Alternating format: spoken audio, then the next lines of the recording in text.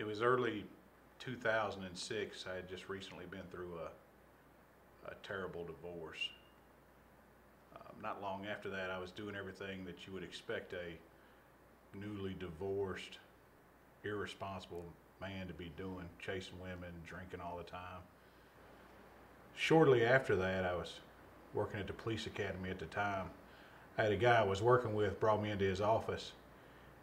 His name was Philip. He said, "Man, I need to talk to you about something." I said, "What is it you need to talk to me about?" He said, "Just have a seat." And he kind of forcefully put me in my seat. And so I sat there for a second, a little indignantly, and he looked at me and he said, "Man, if you keep living the way that you're living, you're going to end up in hell, or your life's going to be destroyed." And honestly, at the time, I didn't have time for any of that. I didn't care about Jesus he was selling. I didn't care about doing anything other than exactly what it is I wanted to do. Not long after that, a friend that I had at the time called me and said, "Hey, me and a girlfriend of mine are going to go have some drinks, and why don't you get another friend of ours and join us?" So I believed at 18 years old that I had received salvation and continued in the same practice that I had been in. Nothing in my life changed from that point. I didn't tithe, I didn't pray, I didn't read my Bible, I didn't study the Bible, but I believed myself to be saved. I realized later on in life that I just was filling a seat and taking up space on Sunday mornings. I'd never had an encounter with Christ.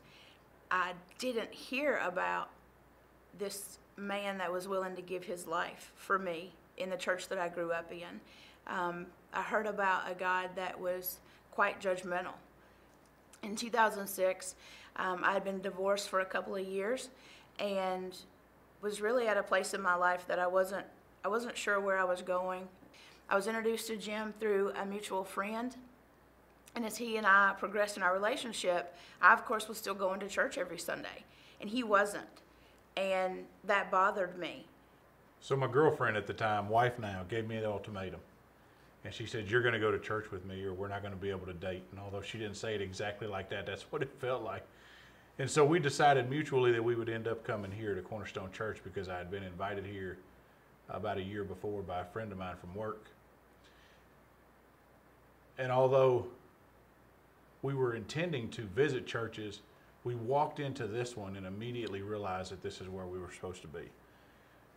From the moment we walked in here, the people treated us like we were family. They really seemed to enjoy being here. The spirit, the feeling in the room was just electric. And the people seemed to believe what they were actually telling us. Pastor from the podium seemed as though he really believed that Jesus was real and that he died for us. And it happened that not long after that, Pastor Davis gave his testimony, and it was in that testimony that the Holy Spirit convicted me to the very core of me that Jesus was real and that he had actually died for me and that he wanted a relationship with me, which was unfathomable. And at that moment, I gave my life to Jesus. Having never gone to an altar, I prayed and asked God to make me his in my seat. Shortly after salvation, I just really felt a call into ministry. And honestly, at that time, I had no idea what that meant. So I sought a guy in the church. His name is Rick Smith, and he just told me to start preparing myself. And he started spending time with me. And we spent hours and hours a week together for the last several years. And I just sat under him, and through that learning process, I came to understand that a man's gifts make room for him. Our life today is totally different from when it was in 2006.